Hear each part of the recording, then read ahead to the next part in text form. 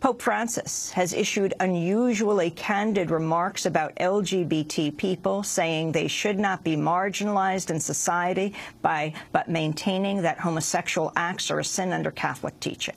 While on a flight back from Brazil, the Pope responded to a reporter's question about a supposed gay lobby at the Vatican. Si scrive tanto della lobby gay. Everyone writes about the gay lobby.